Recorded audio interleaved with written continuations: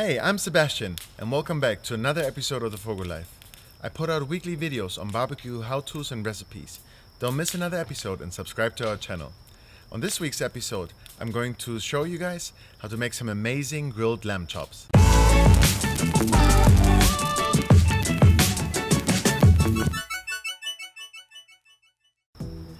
Next week is Easter, and it's the perfect time of the year to do a couple of recipes on lamb. Lamb is one of these like odd items, you always see it on restaurant menus, and it's kind of one of these like a little bit more expensive, kind of exclusive things to do, but people don't really do it at home. And why is that? Maybe some people feel that lamb has a bit of an off taste, but I think it's something that you get used to and you just have to try it. And really, it's extremely easy to do, and you're going to love it. So let me show you how to do it.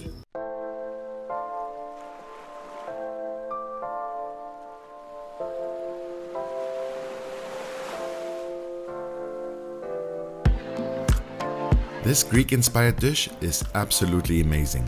These lamb chops are loaded with tenderness and flavor, and I'm going to marinate them for about 24 hours to really infuse them with their Greek flavor. The full ingredients for the marinade are in the description below.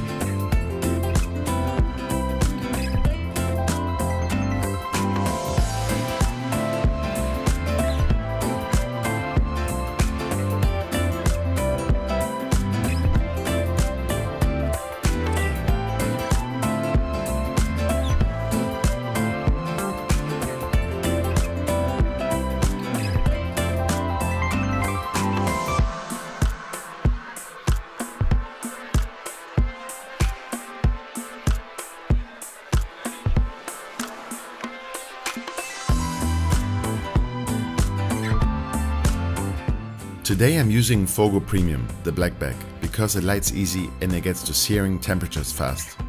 I'm going to sear these lamb chops at about 600 degrees for around 3 to 4 minutes each side until they get that perfect caramelized crust and a little bit of char.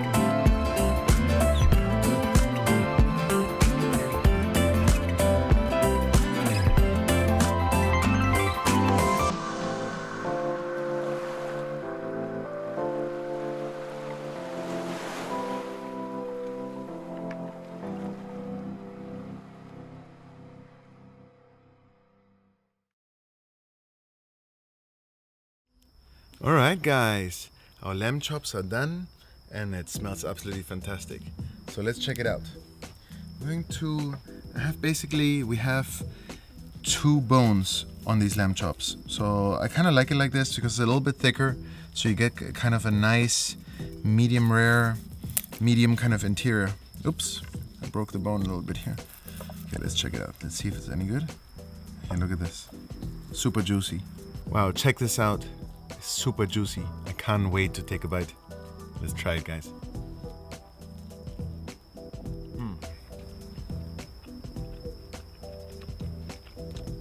This is amazing.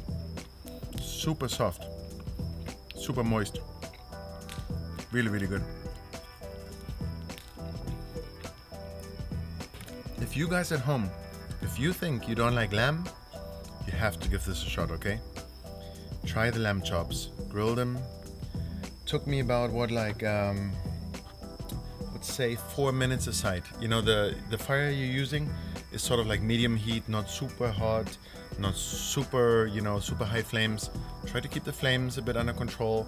I closed my bottom vent. That way you don't burn the lamb chops too much, you know, but you get this like really nice crust. Check out this crust. It's really nice, like really nice caramelized. You have the Maillard reaction, but on the inside, look at this, like incredibly juicy, like really, really good.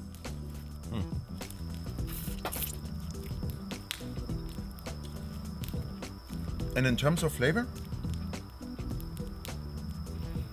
I don't know. I don't think it's overly gamey or anything. It's maybe like a little bit nutty. For sure it's different than beef, right? It's different than pork, different than beef. It's something that you have to get used to. It's, you know, it's like drinking a different kind of wine than you usually drink, or beer or something. You know, it's a bit different. Oh, it's amazing. It's like juice flowing over my tongue. It's really good.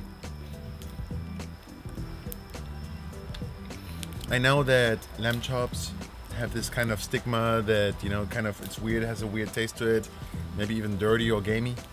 But really, I think it's a little bit of an acquired taste. It's a little bit like drinking an IPA for the first time, or some sort of ale or something. You know, it's not necessarily bad. You just have to get used to it. Try it, try what you like. Play around a little bit with the seasoning. But you're missing out if you don't try out lamb chops. Well guys, I hope you liked this episode today, and I hope I see you again next week. See you soon.